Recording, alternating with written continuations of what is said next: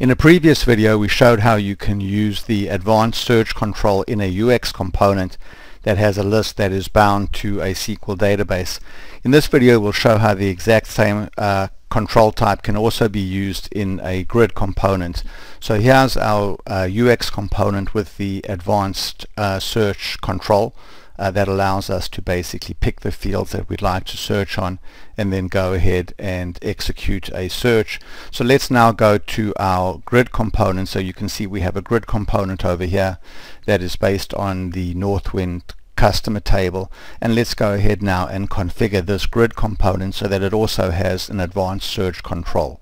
So we'll go back to design mode right now, go to properties, and then in the properties we'll search for advanced search. So I'm going to just right click, say find, and then type in ADV. So there's advanced search. We'll go there, we'll turn that on, and now we can basically double click here to bring up the builder. So rather than go through the configuration process here field by field, adding individual fields from the grid and then configuring the corresponding control type, we're going to just basically go back to the advanced search control that we defined for the UX component and export it and then import it into our settings over here. So let's go cancel over here. We'll go back to our UX component. We'll go to the advanced search. We'll click on the export button, click on the copy button, and copy all of the settings which are in the form of a JSON string to the clipboard.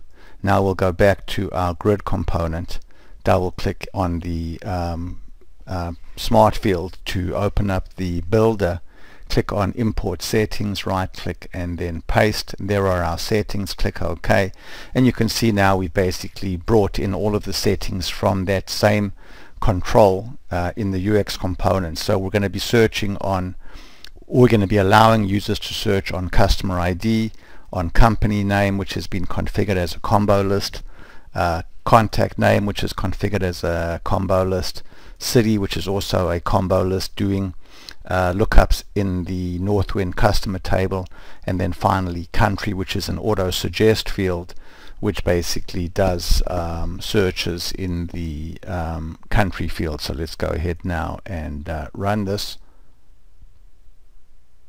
and go there and say new search. We'll search on city and we'll search on, say, Barcelona. We'll run the query. So now there's all records that are in Barcelona. Let's go add a new search field. We'll go here and choose country. We'll type in, say, FRA for France, select France, change that to an OR, and then run the query. And so now we see basically all records that are either in Barcelona or in France. So what we've shown over here is how you can add an advanced search control to a grid, and also how you can copy the definition of the advanced search control from the UX component version to the grid component version. So thanks very much for watching. In this video we'll show some of the customization options for the advanced search control in a grid component. So what we're going to do is we're going to put a custom border around the advanced search control. We're going to change the label on this button over here. We're going to turn off the load query button, and we are going to basically turn on debugging information so that when a query is run we get to see what the filter is that Alpha Anywhere computed. So let's go back to design mode right now and then scroll down and find the advanced search, and then open up the builder and now go to customized search options.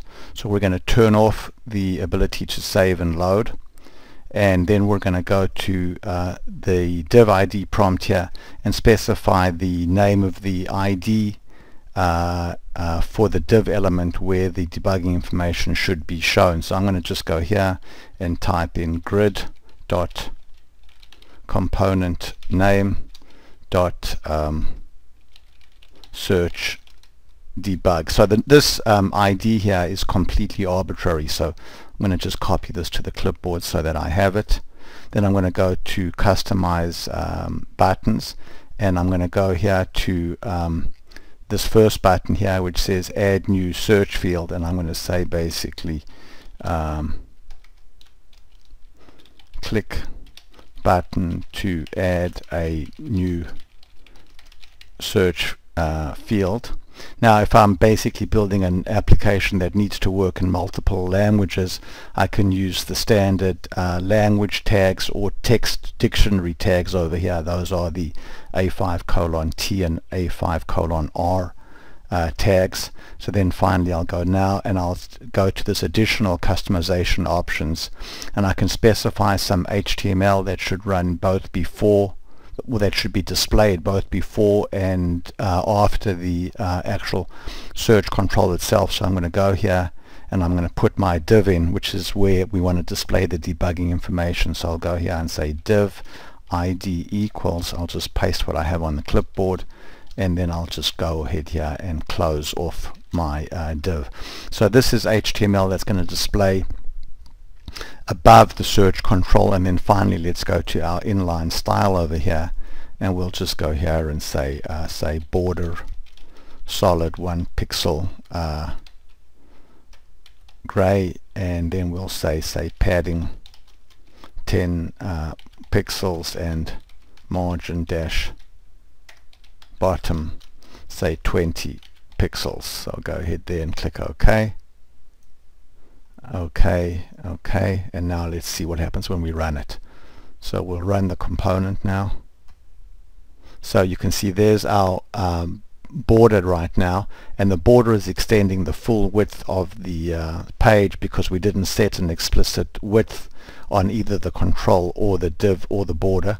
And so now I'm going to go ahead now and click on the button, which has now got our customized text.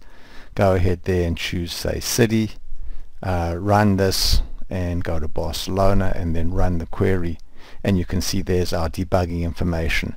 Now you can also see that the advanced search control is limited to just this part of the screen here. So let's go and change that by setting the width.